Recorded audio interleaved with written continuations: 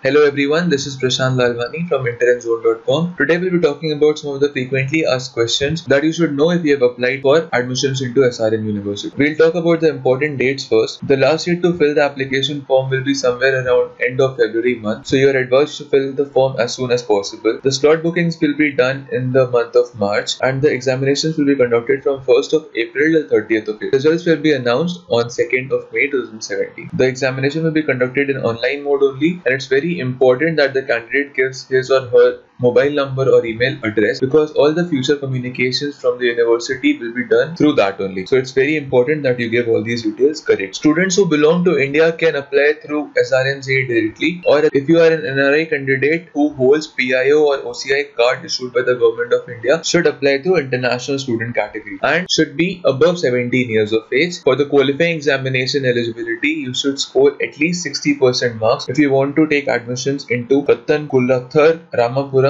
or Vadapalani campuses, or if you want to take admission into Delhi campus, you'll have to score more than 55% in PCM as an average. University also offers direct admission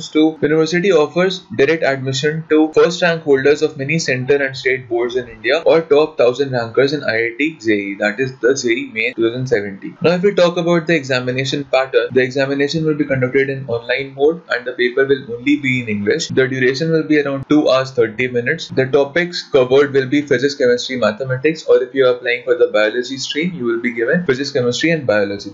The questions will be of objective types and there will be no negative marking. For PCM students, the questions will be from physics, chemistry, mathematics. There will be 35 questions each and each question will be awarded 3 marks. So the total will be 105 marks. And if you are in biology stream, you will be given 50 questions from biology and you will be awarded 2.1 marks for each correct response. We have already made a detailed video on how to fill the application form, so you can visit our YouTube channel and see the video there. Details regarding your admit card and other informations will be provided to you on your IDs. You can use this URL and then sign in with your login ID and password which you have made while filling up the application. There is also a detailed syllabus given in this attachment. We'll attach this as a link in the descriptions below, so you can see the detailed syllabus about what is going to come in the examination.